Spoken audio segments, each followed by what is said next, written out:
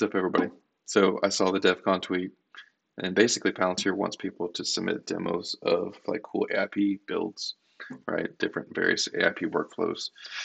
And so they do want you to submit unlisted on YouTube and then give it to them. So I did, but I thought I added some cool additional features that have changed since I showed you last. So I thought I would share them with you.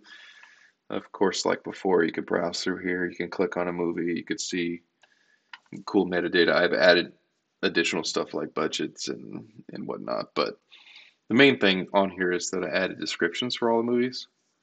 And the reason I did that was because, like before, we could do a search and we could say, hey, give me comedies where audience and critics agree that it's a good movie. And this whole chain of thought, reasoning, right, it's going to determine what properties of that movie object can it apply to filter and return that object set, right?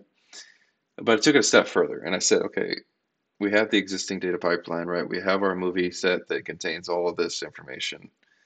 But now with these overviews, like the descriptions of the movies, I want to create embeddings and store them in like this vector store so that I can semantically search against those concepts. So in the event that I ask the chat something that's not necessarily relevant to like the properties, but more or less actually like what takes place in the movie, where is the movie?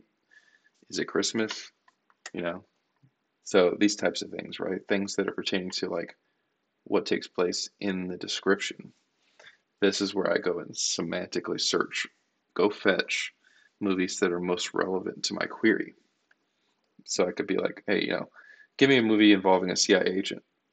Well, there's no like genre or budget performance or IMDb score or anything that I could really, really like get a good quality like result based on that unless I'm going to semantically analyze the details pertaining to like the description of the movies themselves. And that's what I'm doing here. So I thought it was cool. I just wanted to demonstrate what I built in AIP here and what I'd submitted to Palantir. So thanks.